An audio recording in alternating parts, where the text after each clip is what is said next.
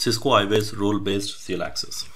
So it's also called as role-based access control, or in other words, we can call them as AAA views. Now, these AAA views or role-based access control is a newer and a flexible way of assigning a specific user with a specific commands. Same like a privilege levels, but we got a newer and a flexible method to control what commands the user can execute.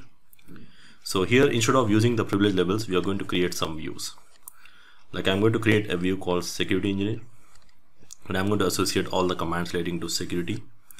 And then I'm going to create another view with a name called routing switching engineer, and will associate all the commands relating to routing switching in that views. And then we'll associate the user. Let's say I'm creating a user 5 who is my security engineer, and we associate this view. And then we'll create a user 6, let's say, associating the routing switching view. So same like privilege levels, but here we create views. The main difference is these two views are actually isolated. So there's no more levels here like higher, lower kind of levels. So each and every view is like a specific separate set of commands assigned to individual users. And once we associate this user with a specific views, now the user can only see the commands which are defined in that view. Like when we use IWA's question mark, let's say the routing switching engineer assigned with a level of router OSPF, and if you say router and use question mark, he can only see a specific command called router OSPF, and he cannot see any other commands like BGP, router BGP or router EHRP commands, because you want to restrict this user to use only to make any changes only to OSPF configurations, not to the BGP configurations.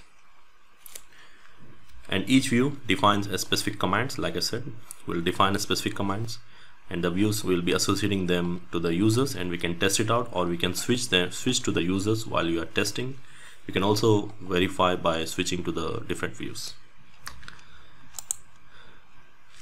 Now the main advantage of using this role-based access control instead of privilege levels is we can create an isolated views. Like I can have a separate security engineer with the commands, WAN engineer, specific commands, and these two views can be isolated. So whatever the commands defined in the security engineer, these commands may not be accessible here, and whatever the commands we define in the routing switching are not accessible here unless you have a common commands. Like you may have some common commands like show run, and these commands may be present in both the views. That's okay, you can still have some common commands, but whatever the command set defined in this level is not allowed or not allowed for any other user with the other view again. And one more advantage is we can control a specific user based on specific ports, interfaces, or the slots. Like you may have a requirement where you got some router, maybe some physical interfaces, maybe S1 by 0 here, and I want my routing switching engineer should be able to configure all these interfaces. He can make changes to these specific interfaces, but let's say there is one interface called tunnel interface which I'm using for security purpose for VPNs, and I want the user who belongs to security engineer to have access to this interface but not to other interfaces.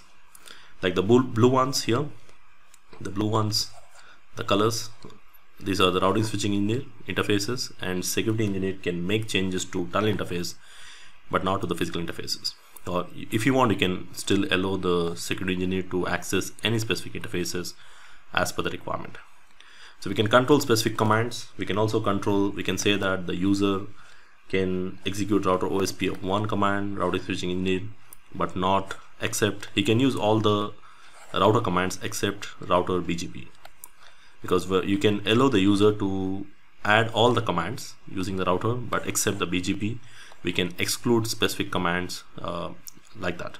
So it's like a flexible way to manage the commands to a specific users. And one more thing, we can only see the CLI commands what are given in that level. Like if I create a view with a security operator, then if I use IWA's help, he will be able to see only the specific commands which are defined in that particular view. So this is actually an advantage to prevent, because it's less complex and easy to use IWA's help, because if you use question mark and if you see only specific commands what you can use it becomes very easy for the engineers to figure out which commands they can execute. And of course, prevent unintentional execution of the commands by any unauthorized personals, which could result in undesirable results. So if you compare the privilege levels with the role-based CLI access, these are actually a more better way to assign a specific set of commands to individual users.